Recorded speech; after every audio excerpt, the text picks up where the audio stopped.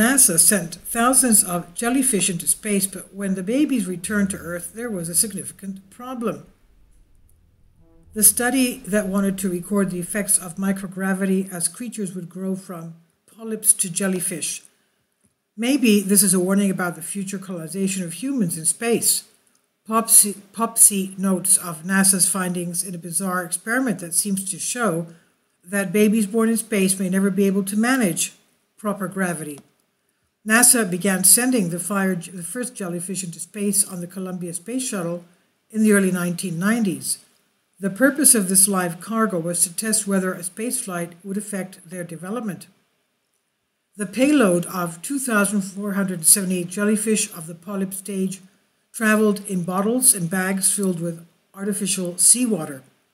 The astronauts provided the mixture of chemicals that would allow the jellyfish to swim freely and reproduce. During the mission, the creatures multiplied, and by the end there were about 60,000 jellyfish in orbit around the Earth. The study, which sought to document the effects of microgravity as creatures would grow from jellyfish polyps, also aimed to observe how they would react when they returned to Earth and the planet's gravitational conditions. Jellyfish, a very different creature from humans, have something in common with us. They can orient themselves by gravity through a complex system that they develop. As a jellyfish grows, it forms calcium sulfate crystals beneath its body. These crystals, surrounded by a small cell membrane lined with specialized hairs attached to a system of neurons, play an important role in how jellyfish are able to detect directions and separate the top and bottom, while only needed for the process is gravity. Humans are equally sensitive to the sense of both gravity and acceleration, being done by using otoliths, calcium carbonate crystals inside our ears, that move the supersensitive capillaries, thus informing our brains about the attraction of gravity.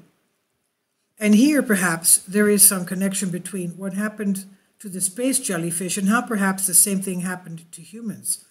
The jellyfish that returned to Earth had difficulty swimming in the water and did not appear to have developed the same gravitational abilities as their earthly relatives.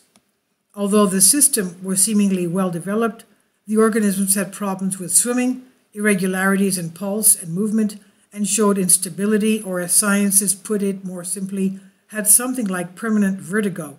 The researchers' report was published in Advances in Space Research. This is amazing, isn't it? And this I've translated for you from a Greek article. Please leave your comments, and thank you for your support.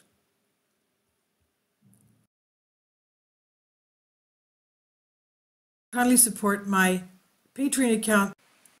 The daily posts are 5 videos daily, and they are totally different from what I have on my YouTube channel. Thank you so much for your support, and that you find all my content so interesting. You'll find the Patreon account details in the description box below.